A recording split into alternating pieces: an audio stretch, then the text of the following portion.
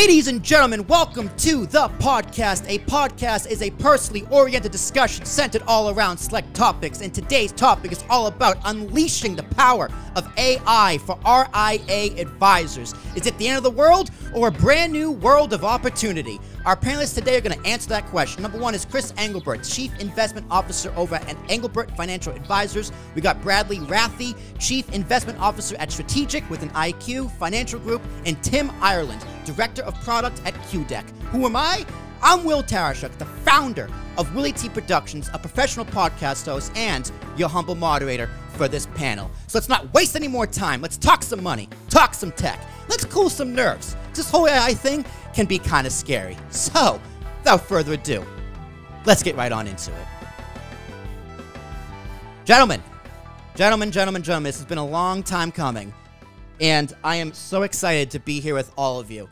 So, Chris, Brad, Tim, welcome to the panel. Welcome to the panel, moderating, whatever we want to call this. I call it a podcast. Some people call it a webinar. It really is the same thing. So let's please just start off, introduce ourselves. We're going to go around the horn. Chris Engelbert, kicking it off with you. Yeah, Chris Engelbert, Engelbert Financial Advisors. Brad Rathie, CIO of Strategic. And Tim, you are a tech man. Absolutely. And your background is in research as well as product. Excellent. So we're here to talk all about AI in the RIA space. So let's just kick it off right there. Gentlemen, are you currently using AI within your RIA? What is your current relationship with AI? So Chris, Mr. Engelbert, my friend. Yeah, it's something that we've been very excited to explore. And probably over the last 18 months, we've really been dabbling in it, and it's accelerating in the last probably 3 to 6 months. I really think there's going to be 3 areas. I mean, from our use that we've been using it, the big 3 areas are going to be client communication. We happen to use a product that we stumbled on last December, a company called Levitate, and they have quickly integrated AI into their marketing. So Levitate basically is an off-the-shelf way to get emails out to clients and prospects very quickly. It kind of circumvents some of the other products there where people end up, when you market, you have stuff going to your junk mail. So Levitate uses your actual own email address, and it's a very interesting, product from that standpoint. But they just upped the ante a couple of months ago.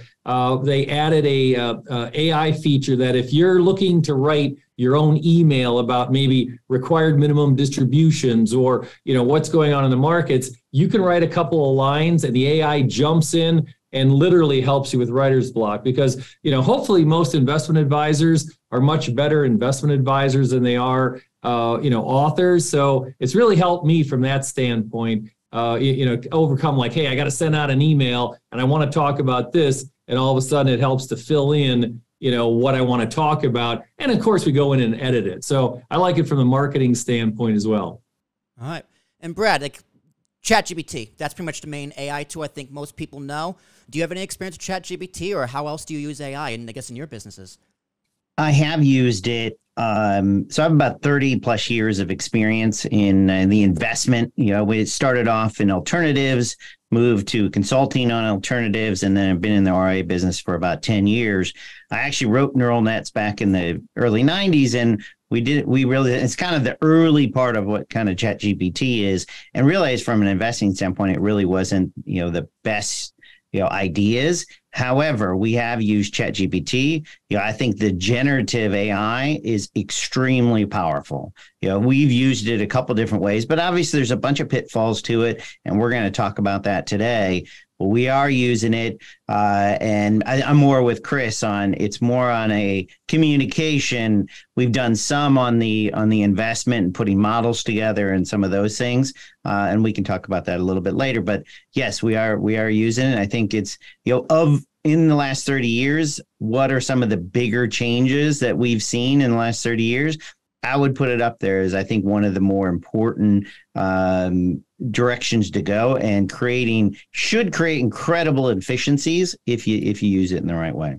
Well, yeah. I want to jump on something that Brad said there, because I equated to when ETFs came blowing onto the market. All of a sudden ETFs are here, and RIAs are like, how do we use them? And now every RIA practice out there is using exchange traded funds to create portfolios for clients. And I see the same thing happening, with AI, that it's another tool in a toolbox. Probably one of the best tools I've seen in the last 10 years. I mean, it's definitely a tool. And I think when the new tool gets introduced, it also brings some fear. But, Brad, you kind of mentioned it, that 30 years, right? It's kind of evolved over time, because it's kind of like, to me, it's what's old is new again. So, Tim, you being the tech guy, AI is new, but it's newer. Like, I think of social media algorithms, right? That is literally in AI telling you what you want to see and hear every single day. So is AI really this brand new thing, or is it just a new adoption on an old technology? I think that's a fantastic question, because if we look at the research that's led to this modern kind of explosion of large language models, which is the technology behind things like ChatGPT and a lot of the things, including some of the technology that we've built at QDEC, it really isn't something that's kind of come on the scene in the last few years. It's more the culmination of research, that's been going on for decades. It really, this most recent kind of evolution has its roots at least going back to around 2010. But you can even look back to the early 2000s and some of the kind of deep belief networks. There's a guy who's been in the news recently, Jeffrey Hinton, who contributed a lot of the early research there.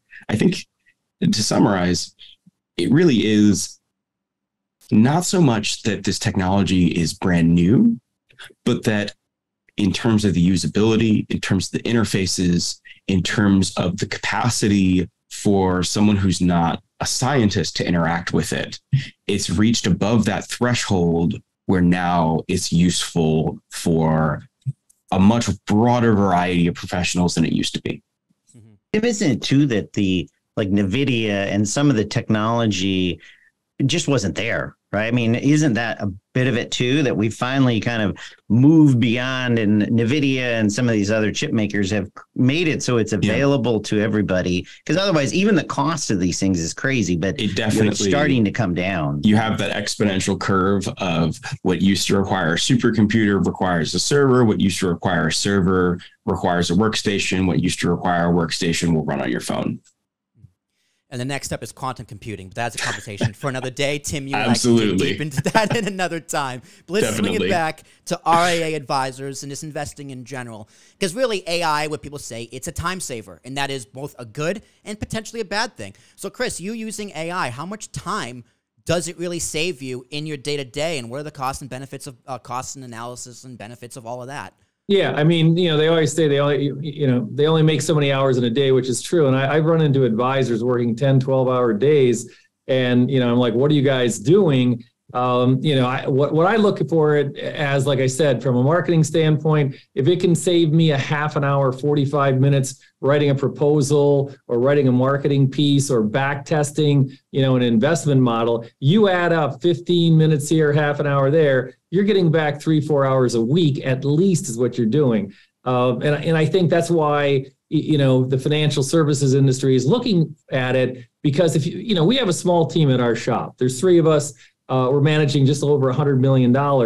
I believe that without adding any additional, I hate to say this, human bodies, it would be very easy to, easily manage 200, 250, 300 million as a small practice. And again, it's because AI, like Tim said, it's kind of getting integrated in every aspect out there, whether it's marketing, client services, portfolio management. Just that extra, 15 minutes to a half an hour a day, really adds up as far as an advisor goes. We definitely, sorry. No, go ahead, Tim, please. Just to jump on that, I think, at least from our perspective, kind of building tools for advisors at QDEC, we think of it as extending your capabilities. Like, where can we save you time, or where can we take a process that would normally be tedious, that would normally require like learning how to use a specialized tool? How can we take that and make it something where you can come to a brand new experience, use it on the first time and get a good result, and really make it so that as the advisor, your skills in interacting with your clients and analyzing their situation and knowing what's right for their portfolio and helping them, you can extend that to more clients and to use that to grow your business.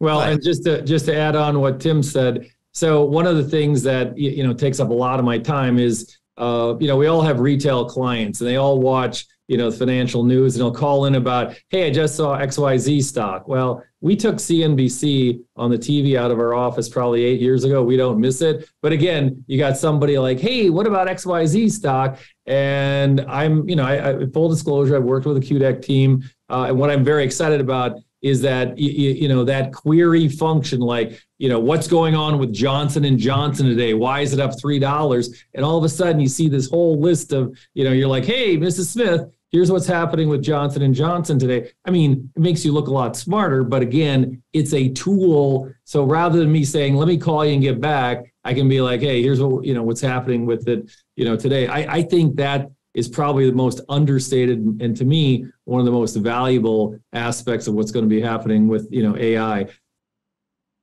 Right, it undeniably saves time, but that could mean also that you could take on more clients. But if you got to take on more clients, it means you could also hire more agents. So Chris, you say you're a team of 1 to 3, right? If one person can do 40 hours of work in half the time, correct me on my math here, but it means 2 people could do even more, or 3 people could do even more. And if you're saving money, that's easier to hire more people. Or if someone is like looking to start out, they can use RIAs, use these tools to kind of launch their own business and try to get ahead of some people who might not be technologically savvy. So I think there's a lot of opportunity here. So Brad, kind of just expand on that a little bit. Like, with all the time and money it saves, it's easier to scale, or does it mean it's easier to cut back? And which should RIAs be focusing on?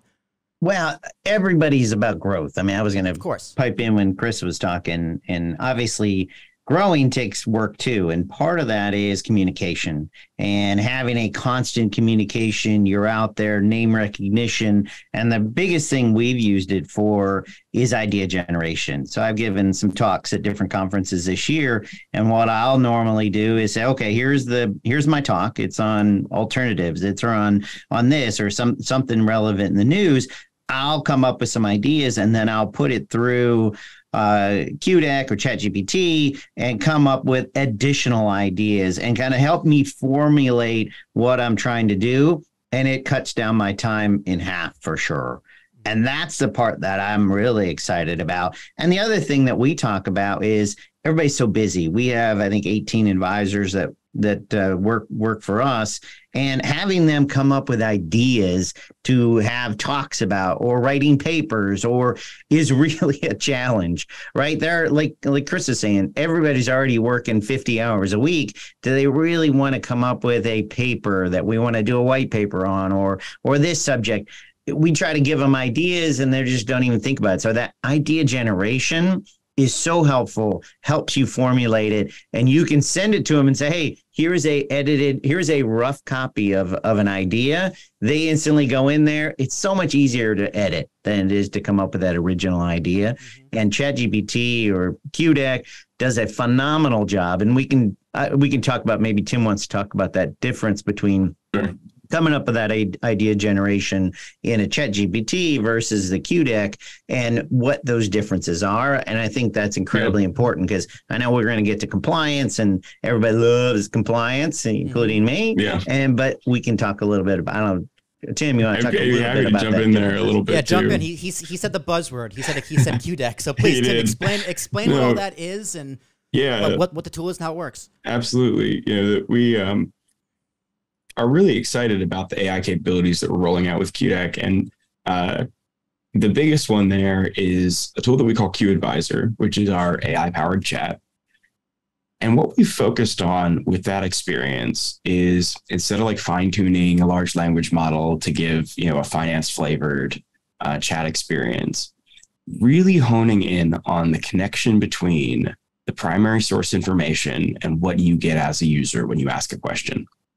Because we want to build a tool for professionals like Chris and Brad, where when they come in, they ask a question, they get an answer, that has a direct connection to every source that was used to compose that answer.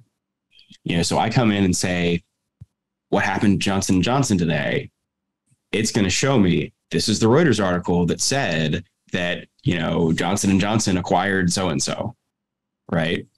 And by focusing on that flow of information and really, instead of working on the AI as like a generator of novel text or novel ideas, more treating it as an interface between the user's questions and all of this raw information that's coming from these primary sources, right? That's not actually generated by the AI. That's been a sort of unique way for us to build a really functional tool using this technology. That's been a lot of our focus, is how can we take this really powerful technology, but employ it in ways that are easy for us to understand what it's doing, easy for us to see the value and know, how is it going to use that information? How is it going to provide that value to our users like Chris or Brad or any RIA, any financial professional?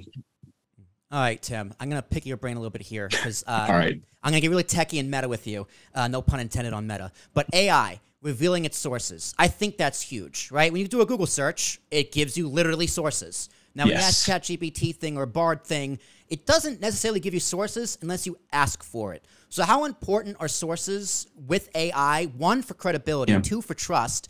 And three, just so you're getting the right information. So how does an AI platform really pull in sources? Give me some of the background coding and how all that works. So it's real. This is pretty critical because when you look at just a large language model on its own, it doesn't have an innate ability to tell you where its information came from. That when that model's trained, what it learns how to do is associate words with each other in a way that allows it to kind of predict sequences of words. So you give it the beginning of a sentence and it learns how to predict what should come afterwards. Or you give it the end of a sentence and it learns how to predict what should be at the beginning. And the problem with that is the thing that it's like memorizing, or the thing that it's learning, is those relationships, not the actual sequences of words. Now, if you imagine, and perhaps relatable for people who spend a lot of time looking at financial markets like ourselves, if you know the relationships, if you know the returns, and you have similar enough returns, then the price chart needs to look similar as well. So if I look at equities that have, returns from the same sector, then their price charts will look similar. And in the same way, the AI, by learning relationships between words, will eventually memorize some of the text itself as well. So it'll memorize Harry Potter, or it'll memorize different pieces of encyclopedias as it's trained on them, but not in a way where it can reliably retrieve where that information came from, because it doesn't have a dictionary to look up and see, oh, well, this paragraph came from the Deathly Hallows.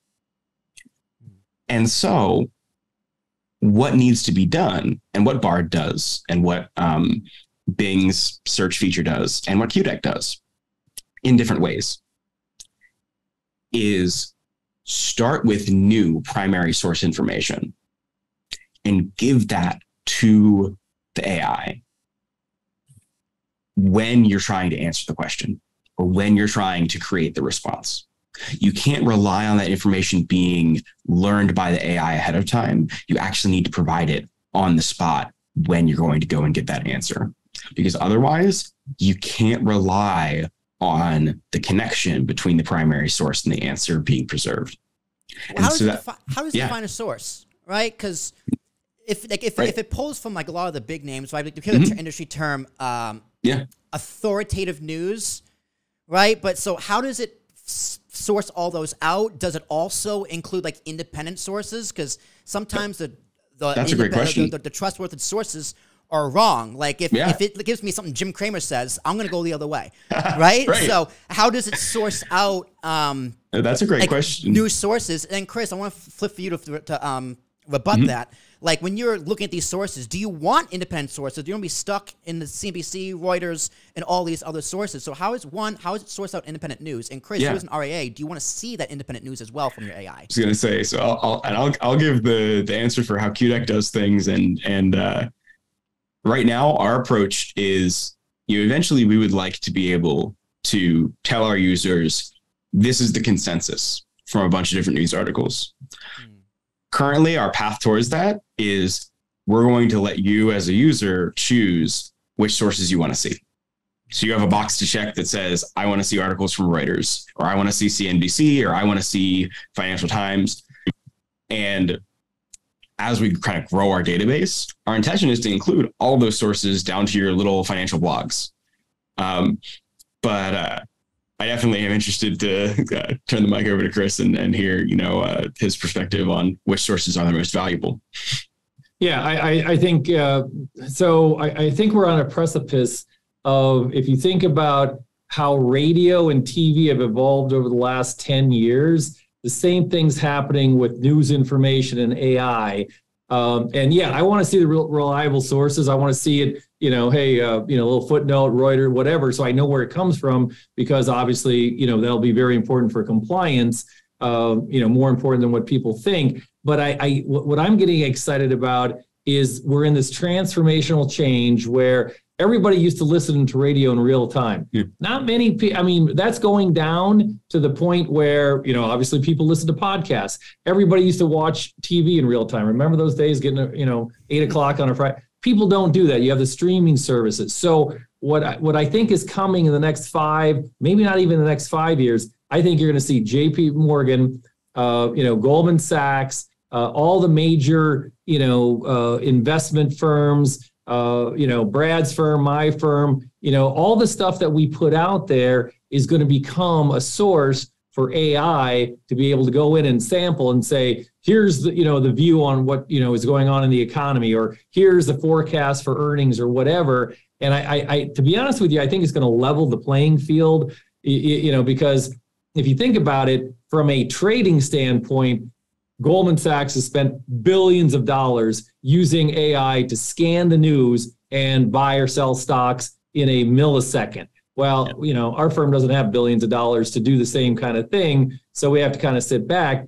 But I believe the day is going to be coming where we're going to be getting those nuggets of financial information where, hey, I query the database and go, what are the top performing stocks year to date in the S&P 500? And the list of stocks come down. And I look at my portfolios and I say to AI, what portfolios of mine own those stocks or don't own those stocks? Should I be changing the portfolio composition of what's going on? So again, from a 30,000 foot view, the transformation of radio, TV, it's happening in the financial services information area, where financial services information and how it's dispersed is forever changed. I mean, I remember way back in the day, and I hate to bring this up, when the Challenger shuttle, crashed, we had an old Reuters machine in the back. And if you heard one ding, it was important news. 2 dings, it was really important news. 3 dings, it was really important. I'll never forget the day. It went ding, ding, ding, ding, ding, ding, ding, ding, ding. Well, I think what you're going to be able to do in a not so distant future is like, hey, I want to know, this is the largest holding at our RIA firm across all of our clients. I want to know every news item that comes on this ETF or this stock or, whatever. So I can be like, hey, do we sell? Do we buy? What do we do with it? So again, that change is rapidly coming. So you'd almost like the AI to be able to tell you which sources are relevant and which ones are going to give you the best information. Oh yeah, because right now what's happening is, again, we make fun of Kramer and there's an inverse Kramer fund out there. But again, that's where most retail investors are getting their news. So when they call me up and go, Kramer says to buy this, I'll be like, okay, I can tell you where the source is from that and what happened with it. I think we're talking that internal knowledge management. And you hear Morgan Stanley's going that direction.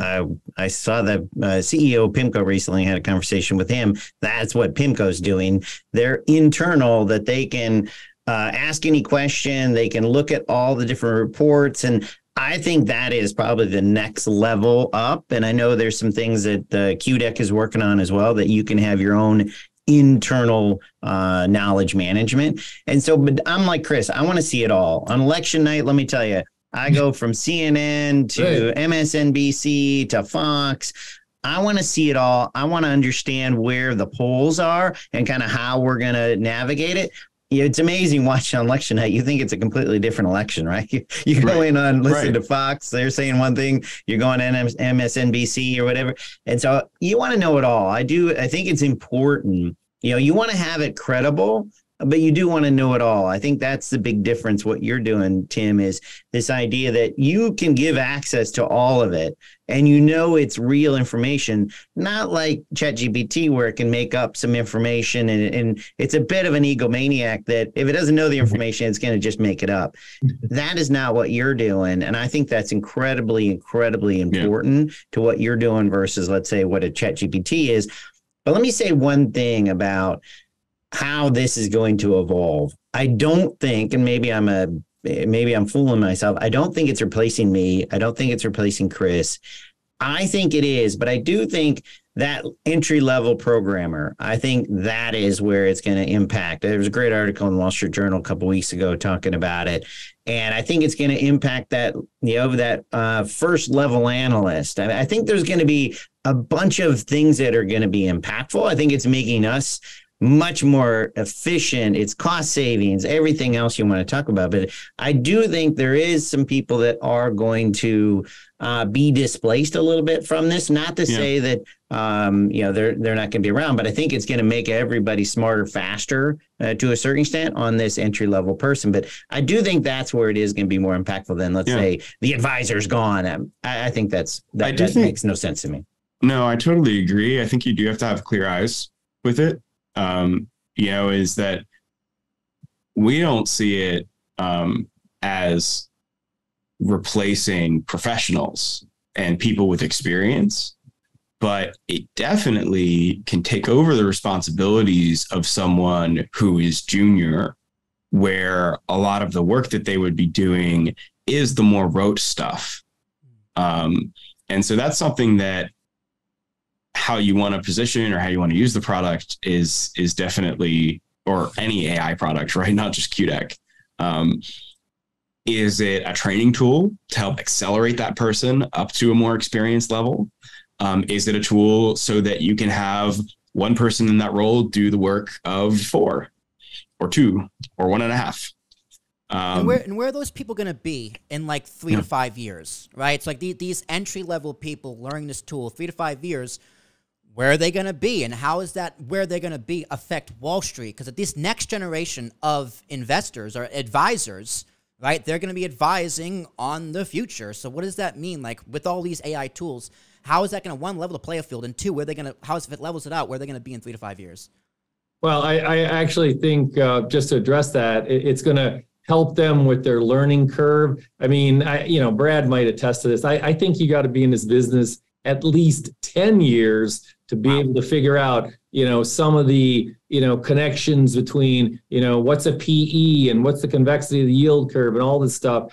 And, so I think for the new advisors, it's going to help shorten the learning curve dramatically. As far as introduction to the technical terms, introduction into the relationships between, the markets, currencies versus fixed income versus equities. So I see it as a positive because, nowadays to sit down, I kid, about my kids going to YouTube University. But I see this where you can say to a young advisor, I need you to learn about the energy sector and what the earnings forecast for the next couple of years is.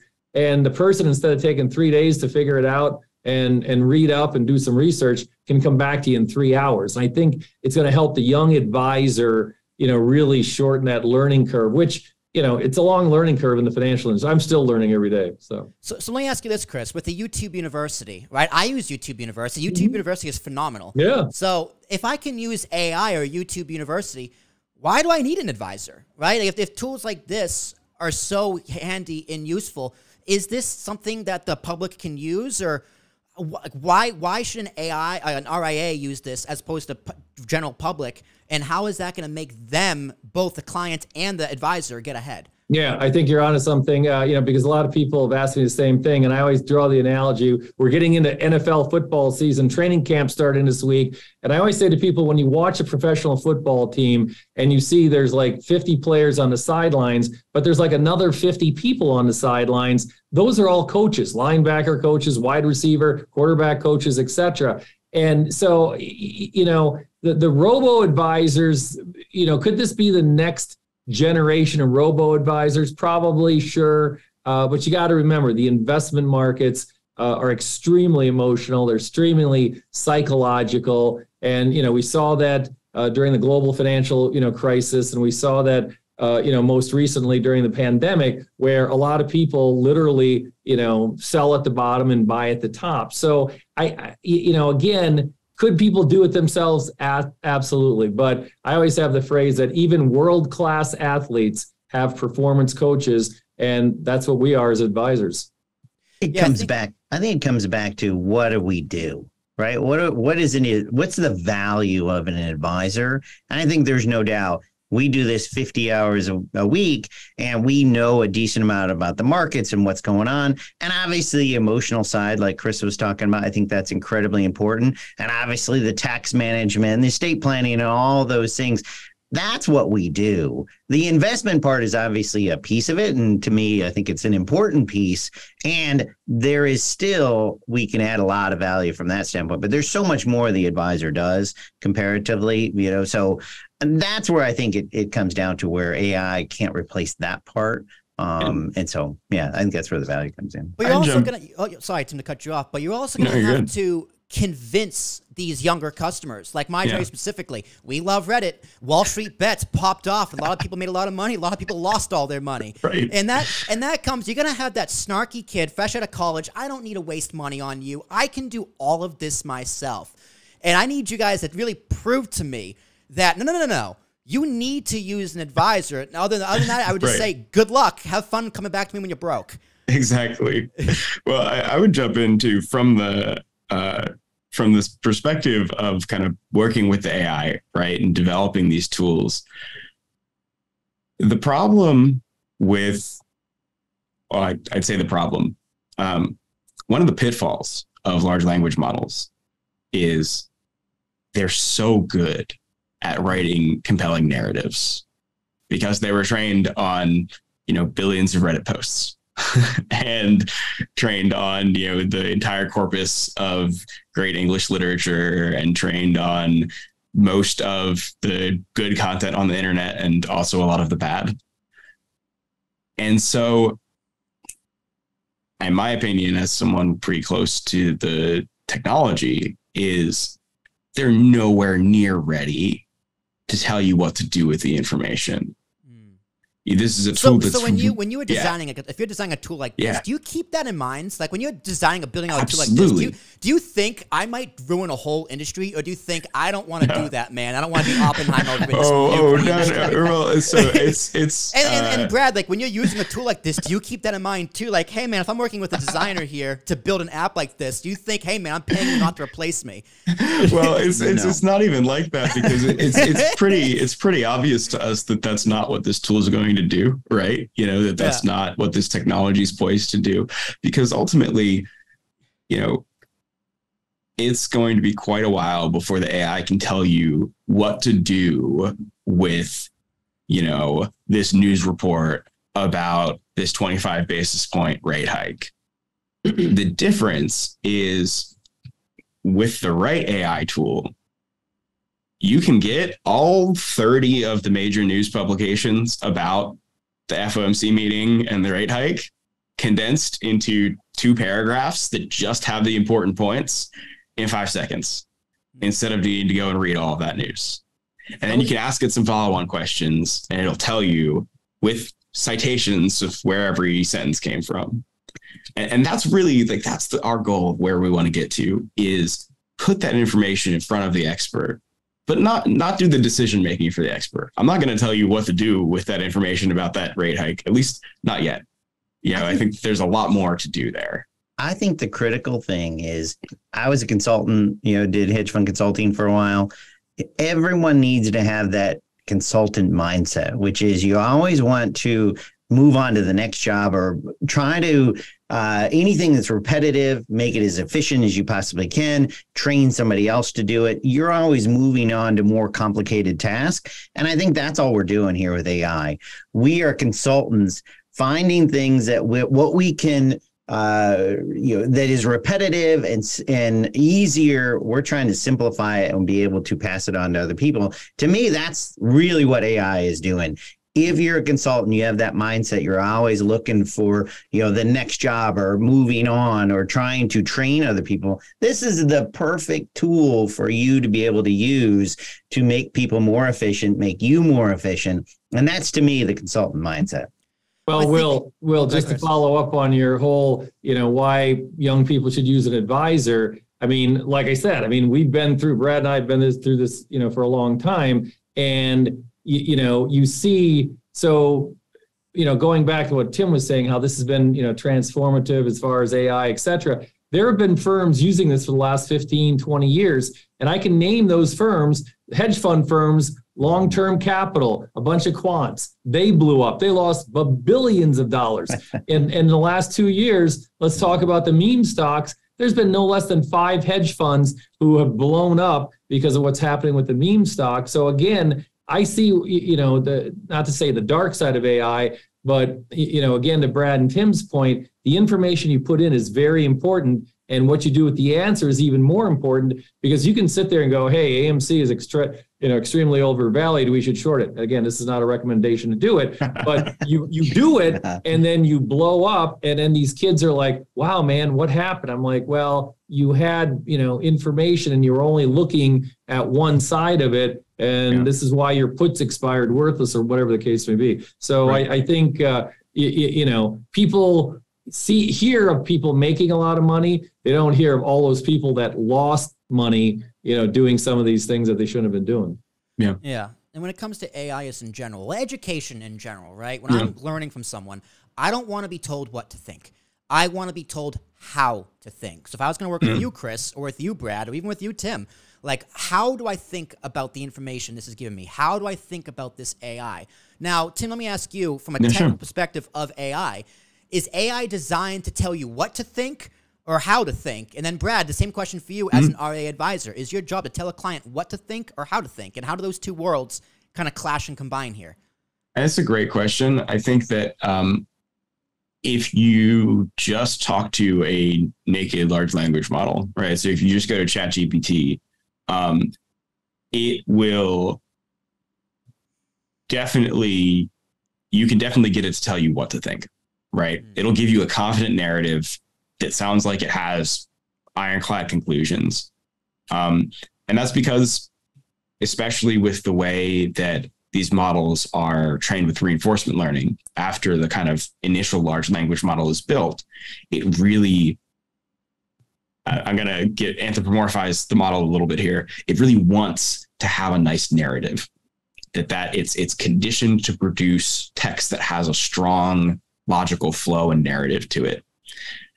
And a lot of that conditioning is to help prevent some of the worst edge cases where the model produces nonsense or offensive language or things like that. And so because of that conditioning that's been baked into the model, it will be very confidently wrong and it'll sound really compelling. And so a lot of our engineering has been trying to move away from having the model tell you what to think, and more having that structure of, here are the facts and how you can put them together. And if I understand you correctly, that's more of the how to think, is here are the different pieces that are true, right? We're going to draw them directly from the primary sources, show you a connection to the primary source. And then you, as an expert user, are going to be able to combine that with your knowledge about the world to determine what is true and what you should do. We're not going to tell you what to do. We're not going to tell you to buy AMC or sell AMC. We are going to tell you, this is what these different news sources have said, or this is what the financial data says in terms of PE ratios or standard deviations or what have you. All right, and Brad, my follow-up question with, you take that information. So if an AI is telling you pretty much what to think. How do you take that and transform it into here's how to think, not what to think? Or do you just tell the client what to think if that's what they want to hear? That will never work. Well, Chris and I would be out of business. Our main job and 90% of what we do is listen. Yeah. All we're doing is listen to the client. And it doesn't really, in the end, to a certain extent, our opinion matters, but we're formulating that opinion based upon their financial goals, their risk tolerance. Everything is about that client. Yeah, I invest in a certain way. And actually, I was reading an interesting book by Josh Brown talking about how I invest or how Chris invests.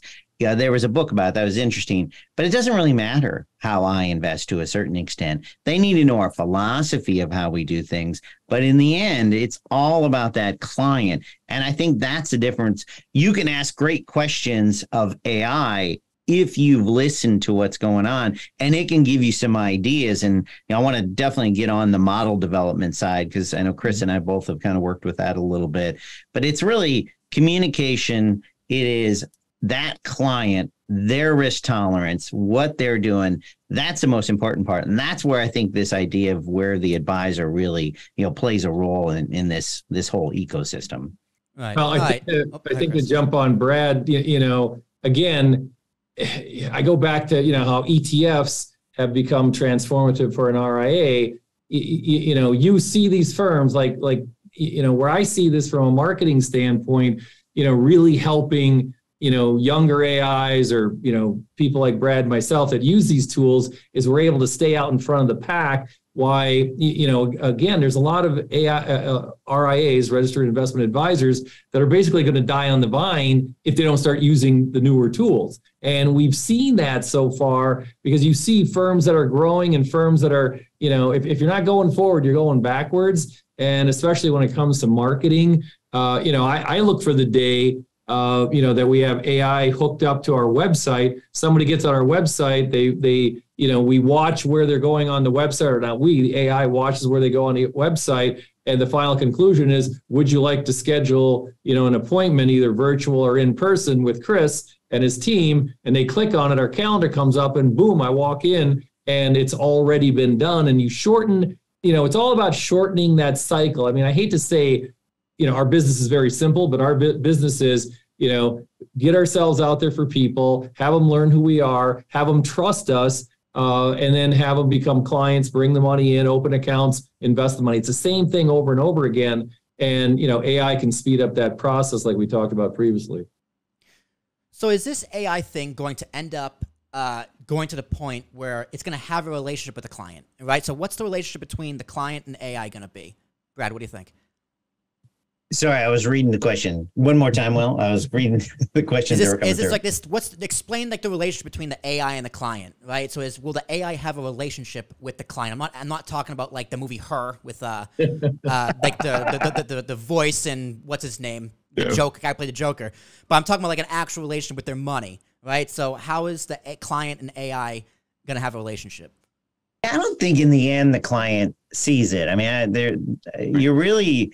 I think it gets back to this whole compliance thing. Do you need to tell a client when you wrote an email and it was written by AI, do you need to say that AI wrote this email back to you? And you're seeing it with doctors. Doctors are already doing it with this idea. I know out in Arizona, they're doing it already, that client asks a question, AI actually, it'll pop up with a response back to them. And then it does say at the bottom that AI generated this, but I did confirm that the information is good. And then you send it. I don't think this rogue, all of a sudden AI is writing everything and we're just at the beach, right? I mean, Chris and I just we're done. We're good. I don't see that. I think you still have to have a professional in the middle and trying to interpret these things. I think it's incredibly important. I would love to go to the beach, more often, but I don't think that's happening. I really don't. Now, let me tell you, I was there yesterday. Now the back of my neck is all red. So the beach can be a little overrated. But you touched upon disclosures. So let me ask you, legally or morally, because it is, let's be honest, AI is still the Wild West. Do you, as an RIA advisor, have to disclose that you are using AI when you source information to your clients? And Chris, when you're using AI, do your clients want to know if you're using AI, or are they indifferent? They're mostly indifferent. I mean, I think there's this vague notion of, the average retail client's like, hey, what is AI? And, they want to know you're using it. And then, of course, if you go into in-depth, like how we're using it, the eyes glaze over, like, okay, I'm talking about the convexity of the yield curve at the same time I'm talking about AI. I think it's more results driven. I mean, clients are looking for advisors who are going to communicate with them on a regular basis, know that they care about them, schedule meetings, review their portfolios, understand, like Brad said, what really their needs are. You've got their money. You're trying to manage their money so they can live off of the money. And it's always a nebulous question, how much money do I need and how long, before my money runs out. So I don't really see them caring that much. They want results is what they want to do. And I think that's more important than anything else. And I think, again, going back to at the start of the podcast here, it's another tool in the toolbox. I think it's one of the most exciting tools to come on in the last 10 years. And I think, it's going to continue to grow and evolve, like Tim pointed out. And I think you're going to see advisors that don't use it end up getting left behind versus advisors that do use it, thrive and continue to grow their practice. That's a great point. I don't care if you use it. I don't care if you disclose it. I just care that it works. At the end of the day, I want to see my portfolio go up and not go down. So if you're using AI, great. If you're not, also great. But if it's going down and you're using AI, that may make someone angry. And then, like, could they sue? Could they sue if, like, you're using AI to get my information? Now, if there are any laws against, I'm assuming there aren't, but the laws that already exist, right? If someone can't sue you, or at least they can try to sue you for bad information, that information came from AI, are the current laws on the books going to protect you from that? Because it's like invest at your own risk. So please, Tim, go ahead. Yeah, I can actually jump in there a little bit. And that's something I see a question in the Q&A also asking about product and service that we offer that avoid making this an infomercial. But if you go to qdeck.ai, you can see all about the product that we offer at QDeck. And in our AI-powered chat service, where you can get information about the news and about financial markets, we've taken a lot of care to make sure that every piece of information there is tagged to the primary source that it came from. And that's actually to avoid some of these very problems, where when you have a piece of data, as a fiduciary, you want to know, where did that data come from? And it could be a problem if that data was not honest, if it was generated by the model and not coming from a reputable financial news source. So that's part of the reason why you can choose what sources you're drawing your data from, because if you're making a report that you might want to distribute to your clients, maybe it's for like an email or newsletter or something like that, then maybe you want to curate those sources to sources that are going to have the right tone for your clients and also that are going to have reliable information. But ultimately, those are decisions that you as the RIA are going to make. From our perspective at QDeck, it's just about having and preserving that connection between whatever information we're going to distribute to our clients and the source that information came from. And we saw there's a pretty high profile case in New York of a lawyer who was using ChatGPT to do case research. And without the kind of connection that we make in our tools between the primary sources and the output of the model, it's very easy for the system to hallucinate and generate brand new things. And so this lawyer was asking it about these cases that were totally fabulated, entirely, not real cases at all. And it was confidently telling him about all of these things that happened in these totally made up cases. I do think that you have to be careful. And in that case, it was extremely embarrassing. I don't know if, other than being embarrassed in the trial, I don't know if there were any other legal consequences, but I do imagine that eventually there will be. And that's part of what, we decided when designing our product, that we wanted to be out of that and make sure that there was always going to be a reliable connection between whatever you get and your, the primary sources that led to it. Will, can we talk a little on the model development side? I know we've talked a lot about the generative, which I really like and I think is unbelievably powerful, but I do think there is going to be some huge advancement on the model development side. I do think this Betterment, the Schwabs, the Fidelities, the Vanguards, BlackRock, all these guys, they have a fiduciary problem with everything they're doing, in my opinion. They are not fiduciaries. They're using their own products. So they're making you put 10% in cash. I mean, they have all kinds of problems. To me, without a doubt, if you're using those models, that there is a better way. And I think some of the things that QDEC and some other players are starting to develop, and some of the things that I've worked with, I know Chris has worked on a little bit, there is no doubt that the models that we're working on will be way better than what they have out there on the robo side of things. I don't even call what we're doing on the, really robo. I call it more smart allocator, just because you're having dynamic, you're using better information. You have I don't care if it's BlackRock or Vanguard. I'm going to go with the cheapest, the bestest, the fastest, the ones that can jump the highest. That's what I'm going to use.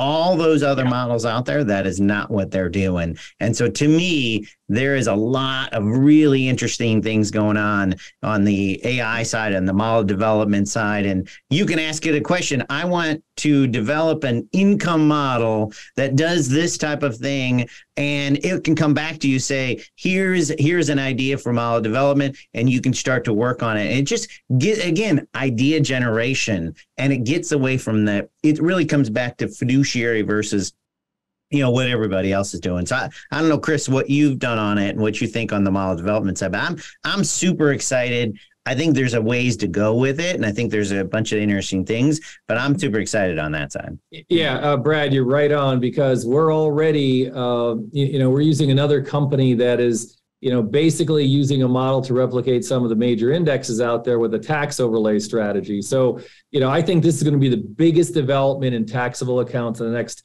10 years. Because what's happening is you have, all the baby boomers, we're in the biggest intergenerational transfer of wealth ever. Nobody's talking about that. And the thing is, when these people inherit the money, most of the money they're inheriting is taxable. Some of it's in, beneficiary IRAs, but what this other company is doing, and they're using some AI. And also, I think this is where the QDEC product's going, is allowing the ability of the RIA to pull levers. So, because what I ended up doing just last week is that they had, their AI model was more oriented towards growth. When the client opened the account, I said, that's what we wanted to do. Some of my work was showing that growth was undervalued, no pun intended. And now growth has really run. And I contacted them last week. I'm like, we need to pull the levers on the model. We need to go, more in a direction of, dividends, et cetera. And they sent me back a super side-by-side comparison that their AI product had generated, saying, okay,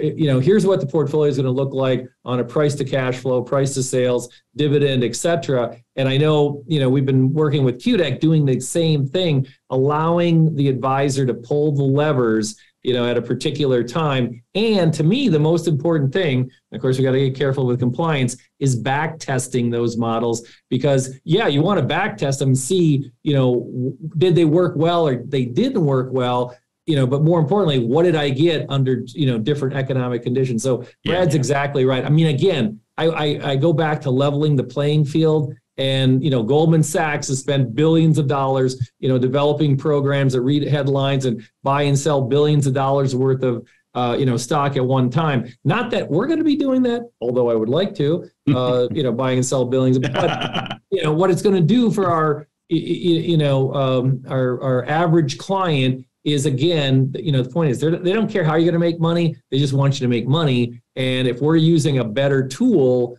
that allows us to develop the model, get the input, back test it, I think that's, again, a game changer. Are there any projections for the future? So like 10 years, let's say a portfolio in 10 years, one guy uses an RIA who uses AI, one guy doesn't. Are there any projections how one who uses AI is going to outperform when it doesn't, or vice versa? Here's the numbers that we put together, and this is something I work a lot on, is this idea of what is our value? What is our alpha? What are we bringing to the table? My goal is 1.5 to 2.5% over a generic, let's say, benchmark. That is my goal on an annual basis over a longer time period. There's certain years. Last year we did a lot. This year it's obviously much tougher, as Chris was talking about earlier. But I do think that it has the potential of adding. It's not 500. I think you're fooling yourself with that. But I think it has a potential of adding 50 to 100 basis points over what you're doing now. And that's all we're looking for. And 100 basis points over a 10-year period is a lot of money. And that's what we're trying to do with clients. In this idea that, I want to make 25% every year, that's not what we're trying to do. We're not a hedge fund. We are trying to incrementally add things that can add alpha. And I think this is one of those tools that can add that 50 to 100 basis points. And that's what we're trying to do. I mean, it also depends, right, on the client's objectives, right, and how what the outcomes they want. They could be an aggressive investor, or they could be kind of passive and for the long term. So how do different client objectives lead to different uses and outcomes of the AI? And if you can provide an example, that'd be even more the merrier. Well, I think, Brad hit on it before. I mean, when you design a model and you say, okay, I'd like to, pull off at least 4% income, what's the input to that model? How much in fixed income? How much in dividend stocks? What's going to be in that model? And then you can crank it, you can dial it up. I like to use the, term we're changing the dials, we're pulling the levers, and rather than me manually sitting there, looking at it on a hard spreadsheet, if I can go into AI and go, this is what I'm trying to achieve, and create this band of, potential volatility, because everybody, wants to make money in an up market. They don't want to lose money in a down market, but you got to be realistic and say, okay, Mr. and Mrs. Client, are you comfortable with, drawdown? And you have to explain drawdown. Okay, you got a $100,000 account. If you lose 20 grand, are you going to be upset? Yeah, I'm going to be upset. Okay. What can we do, to get your portfolio going up and to the right with as little volatility as possible? So, I think AI changes that conversation because it allows the advisor to more quickly, build or put together, a portfolio, whether it's ETFs, mutual funds, or individual stocks. We only have so much time in a day. Right. We look at over 250 asset classes. And for the average human to look at that and know what's cheap and what's expensive, it takes a decent amount of time. And Chris isn't just working on, his investments all day. I'm not just working. We have clients. We have so many other tasks. We have marketing. We're trying to grow. This is an efficiency tool to be able to know and use AI to say, okay, what's cheap, what's expensive, and trying to use those, incorporate that into what we're trying to do. Same thing Chris is saying. We've had a huge run in growth. Has it gotten to a point where historically, okay, maybe we need to move from growth to a little bit of value to manage that portfolio? And we can use that. I call it scenario testing. I think what Chris was talking about in my mind is, what's happened over the last, and we can ask it, is this market, what's its most like in history? Is it like 2017 or 2009? What happened during those periods? What's my risk reward coming out of a period of high interest rates? And when the Fed pauses, give me the last 7 periods that happened. And we can get data very quickly to say, okay, well, this is what normally happens. These are the areas that normally do well. And we can ask those questions. But again, you got to know what you're doing to be able to ask those questions as well. Well, that's a great point. So let me ask you this then, or I could, Tim, ask a question for you. Are there templates or best practices RIAs should follow when creating prompts? So like for me, I use AI for YouTube descriptions for my podcast videos. And I have a very specific template saying, use natural language, use keywords, keep the character limit of a title to 60 characters, because that's important for YouTube. So what's the training going to look like for these RIAs, and how long is it going to take to get them up to speed and up to snuff? I think that's we're probably in the first inning on that. I mean, again, literally in the last 6 months, the AI conversation is coming in, to the RIA space, and hey, how do we use it? What do we do? That's why I think this video is very, very important. What you guys are doing here today, because this is giving a lot of our viewers like, hey, here's some guys that are using it. Here's what, it's a make or buy decision. Do I go out there and try to figure this out myself, or do I work with people that are already in this particular space? And again, we're probably in the first inning, of this 9-inning ball game as far as AI goes. Tim, can you talk about the template you were working on for an email? And that was one of the things. And you're going to have to have certain templates on how a research report gets spit out using AI and using some, some financial information. That's the part where I think they're still not there. And I think they're starting to, but this idea of you have to ask it in the right way to be able to get something back to say, I want an email that sounds like this. I want it sounding, like Jim Cramer wrote it or whatever. You can have those kind of things. Give me a little bit on what you were helping us a little bit on generating emails and how it works. And a lot of the way that our system at QDEC is designed is when you ask a question, the first thing the AI does is determine what you're asking for. And then we sort of treat it as there's these different controlled sub-procedures that it's going to follow. So it's not just like a free-for-all large language model freely interpreting your question. Instead, each of these tasks is like a controlled response that's going to follow some procedure. So if that procedure is going to go and get news data, find the right relevant response to your question, organize it, then use the large language model to compose, the nicely flowed answer. Or maybe it's going to go to the database and get market data and make a table of that market data and respond with that. And so similarly for like building things like media, whether it's, script for a little video or whether it's an email or, we're working on all sorts of different variations there, focusing on things like emails and blog posts first.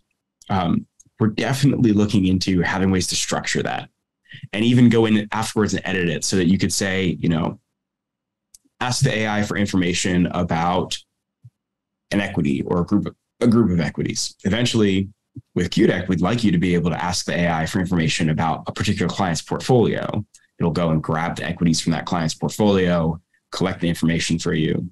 And then you can say, okay, now I would like, you to compose that information into an update email for this client. And then you could go in and make some edits to that email within the user interface there. And sort of we're exploring these different intuitive ways to interact with the system. And to call back to a little bit ago, I think there is a bit of a learning curve for interacting with these tools and kind of onboarding AI tools. But I think often that learning curve is actually less than the previous generation of tools that we've gotten familiar with at this point. At least when I learned how to use Microsoft Excel, it took a lot just to learn how to understand all the different functions I could use and all the different hotkeys and how to move the data around. And now I do most of my data analysis with programming, but even then, right, it's a sophisticated system with lots of different levers to pull. And with AI, we can make those levers in natural language. You can ask the system to do something for you, or you can interact with it in a really intuitive way. And so I think that we're actually, in some ways, going to be lowering the barrier to entry for the technology, at least for those firms and, for people like Chris and Brad who are ready to adopt it. All right. Ladies and gentlemen, I think that will do it for us. Let's do some closing thoughts. We've been going a little over an hour, gentlemen. It always surprises me how fast that goes. So, Chris, final thoughts on AI for the RIA advisors, and what do you think? Yeah, I hearken it back to, what happened with ETFs. I mean, the first exchange traded funds came out in 2000, and I'll never forget my peers going, why are you using those? I'm like, well, because they track the index, they're low cost, and they really help me leverage my time. Flash forward 20 some years later, and, people are like, hey, AI, how are you going to use that? I'm like, well, it's going to leverage my time, allow me to, do my investment job better. So, it's a transformative technology, that registered investment advisors, will be embracing. We're still, I think, probably in the first inning of it. I'm excited to see where this goes, but, it's one of those things where, Every time, one of the reasons why I got in the investment business, I enjoy my career greatly, is that you're always learning something new. This is a new area, and it's very exciting. And like I said, I look forward to see what it looks like in the next 5 years. All right, Brad, most exciting and impactful aspect of AI that's going to impact your practice. What do you think? Well, I think Chris is exactly right. And what we do every day is we learn. Every day is different. I've never not, and to me, every day lasts about 15 minutes because you're always moving, but you need information. And so to me, this is a tool to get you information faster, makes you sound smarter, which obviously we all want to do. And to me, that's what it ends up being, a phenomenal tool to make you sound smarter, look smarter, and also, and create your day in a much more efficient manner. And so that to me is where it's exciting. So no, I'm excited where it's going to go, but I totally agree with Chris. We're in the first inning. There's so many things that we can do on the data side, from generative to marketing. But it has to come to a point where it's usable. And we're getting close, but I do think we're 3 to 6 months away, I think, from saying, hey, this is something that everyone's using tomorrow. It's there today in certain use cases, but what you're going to use in 3 months is going to be 10 times more compared to what you can use it for today, I think. All right, and Tim, most exciting thing from a tech side, my man who goes behind the curtain. What are you most excited for? Absolutely. And I think that I sort of see near-term and long-term applications. And the near-term applications that excite me the most are just this ability to, in the same way that Google kind of cracked open all of this knowledge that was stored on the internet for us, right? Where all of a sudden you could find anything and have it be in front of you in a couple seconds. I think we have a second wave here where, and obviously I'm biased because this is the exact kind of tool that we're building at QDEC, right?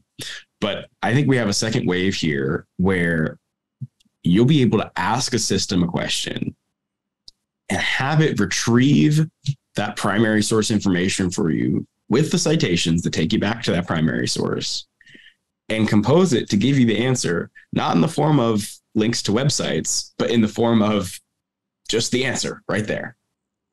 I guess they always say that you need to be building a tool that you want to use yourself. And it kind of has already gotten to the point where anytime I get a little alert from Interactive Brokers that, there's a news headline, the first thing I do is copy my headline over into QDEC. That I really do think that ability to collect information rapidly and see what's happening and then follow it back to the sources. And that's the thing that is really compelling to me in the near term. I think that that's a problem that we're solving in a new way that's really unlocked by AI. All right, gentlemen, thank you very much for being here today. I thank you for letting me moderate this panel. It's been an absolute pleasure for me. But before we go, let's do one more time around the horn where we can find everybody. If they want to work with you, get in touch with you. Any plugs you want to share, now's the time to do it. Chris Engelbert, kick us off. Yeah, you can go to our website, engelbertfa.com. We have tons of videos on there you can watch. We have our contact information. You can also download my app for your smartphone by texting Chris E, that's CHRISE, to 36260. I have a lot of content on my app. All right, Brad. sfgweb.com. You can see me there. I do a weekly podcast. You can see me, hear me on those as well, and easy to reach out to us and work with any of our advisors. All right, and Tim. And we're on QDEC.com, QDEC.ai, and you'll find all of our different media there, as well as information about the QDEC platform and how you can use these AI tools yourself. All right. Chris, Brad, Tim, it's been an honor for me to be here. Who am I? My name is Will Tarashuk, the founder of Willie T Productions, a professional podcast host and your moderator for this panel. If you want to get in touch with me, let's go to LinkedIn. Will Tarashuk, T as in Thomas, ARASHUK. If you want me to moderate your panel or host your podcast, it's very simple. You just reach out to me. All the branding for the video will be in your branding, your fonts, your logos. If you're watching this on the replay, you're going to see it all around you. Clips and social media copy all included. Again, that's Will Tarashuk, T as in Thomas, ARASHUK on LinkedIn, or Willie T Productions, that is plural, PRODUCTIONS, info, INFO, at gmail.com to get in touch with me and learn more about the power of podcasting, webinars, and how content can help grow your business and your brand. I do this for a living, so please reach out to me to host your stuff. We'll be back next time, or I'll be back next time. Next time you see me, who knows who I'll be talking to, but it's going to be a good old time. I hope to see you there. But until then, y'all take care.